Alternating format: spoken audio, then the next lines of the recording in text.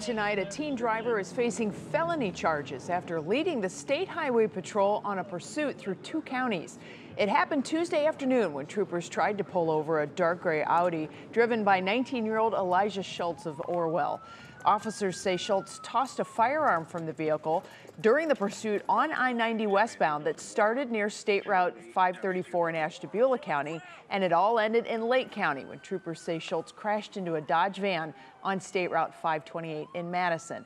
2 people in the van are hospitalized with serious injuries. The investigation into the incident continues.